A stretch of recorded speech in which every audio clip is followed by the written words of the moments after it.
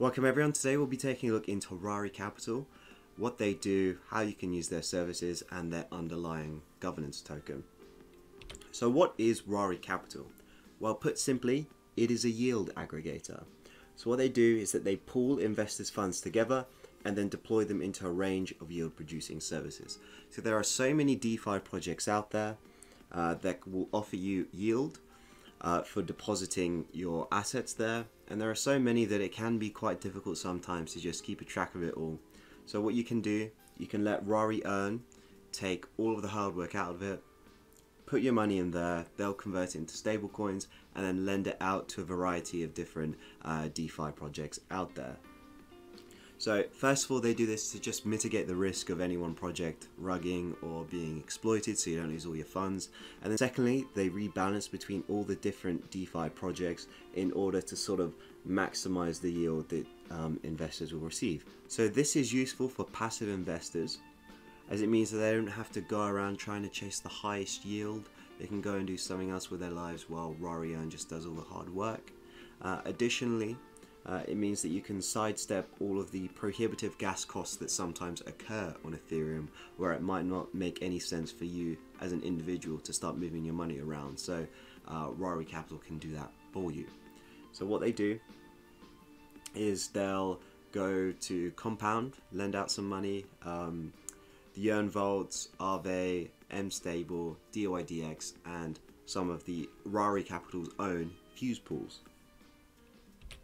So let's take a look at Rari Earn. This is what it should look like. At the top, you'll have 1 year of return simulated using the current yield. So this is what $10,000 put into Rari Earn might look like in the future. So you have the stable pool, which only interacts with the safe, audited contracts. So you're talking things like Aave, Compound, DYDX. Whilst you have the yield pool, which will utilize unaudited contracts as well as leveraged yield farming techniques that you find on like Alpha Homora to get as much yield as possible. But what's funny is that right now the stable pool is actually getting you a better return than the yield pool, which is good for investors because it means that you don't have to take on the extra risk to even receive a good return. So if you go down here to the bottom, you see that the USDC pool is earning you about 10% a year, the DAI pool 12% a year, the yield pool 6% a year, and you also have the ETH pool, which currently isn't active right now because it was active about a month or so ago, but what ended up happening was that an exploit occurred and it just drained the ETH pool. So I'm sure this will come back in the future, and it's the same as like a USDC or DAI pool. You just deposit your ETH there and then you'll get price exposure to Ethereum whilst also earning a yield on it. So let's take a look into Rari Capital's killer product, and that is Fuse. So Fuse allows users to create their very own lending and borrowing marketplaces like Compound or Aave. Imagine what you could do with that.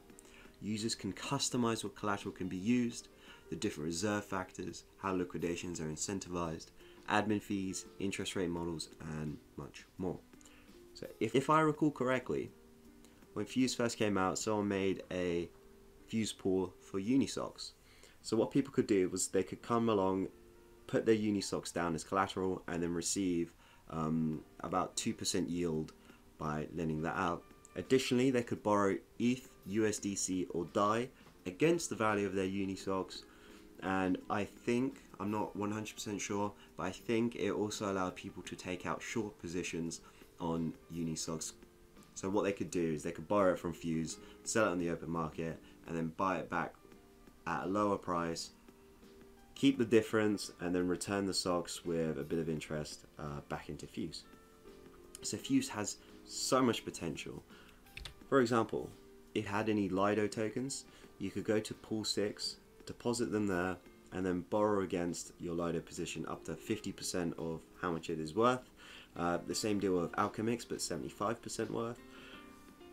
If you had any staked Olympus DAO tokens, you make your way down to pool 18, deposit them as collateral, and then borrow USDC, DAI, ETH, or Thorax against it.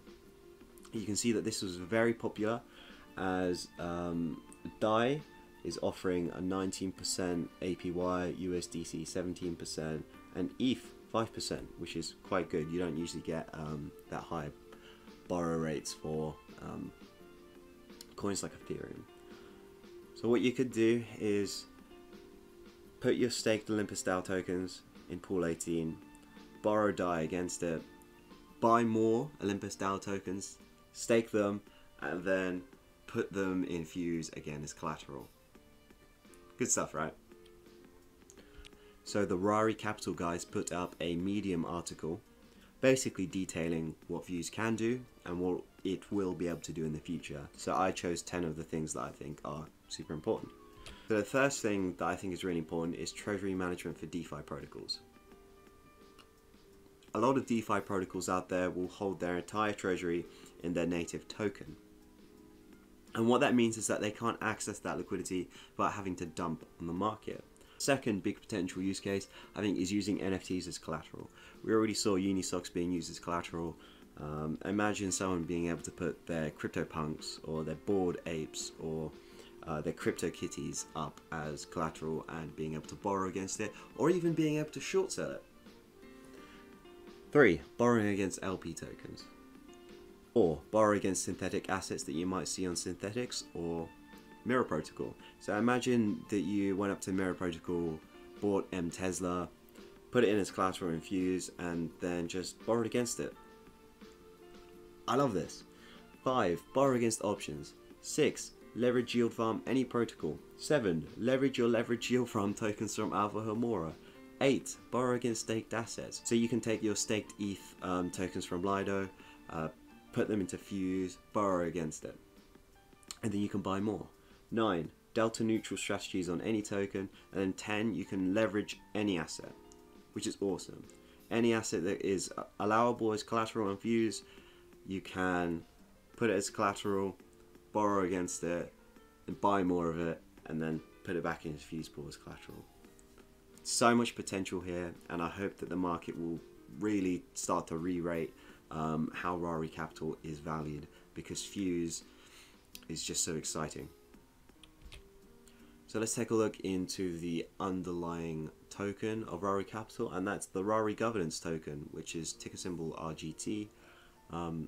At the current time of filming, the price is $8.64, and you can see at the start of the year it was roughly 30 cents, so they've had a really good year, the guys at Rari Capital. There are 10 million RGT in circulation right now, with 87.5% of that being given out to the community in liquidity mining rewards, whilst the remaining 12.5% are there for the developers for funding expansion and wages and so on and so forth. But I think they gave a lot of them up just in order to be able to reimburse the people who got their ETH stolen in the recent exploit there. So I really commend the Rari Capital devs on that. The Rari Governance token allows you to make proposals to the DAO or even vote on the proposals of others.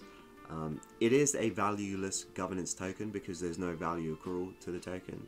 However, I think that most people are just going to treat this like Rari Capital equity.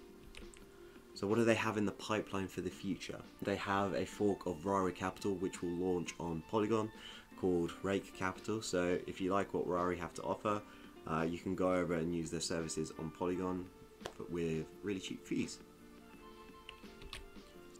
So thank you for watching this video. I hope you enjoyed it. This is just a quick overview of Rari Capital. If you enjoyed it, please leave a like and subscribe.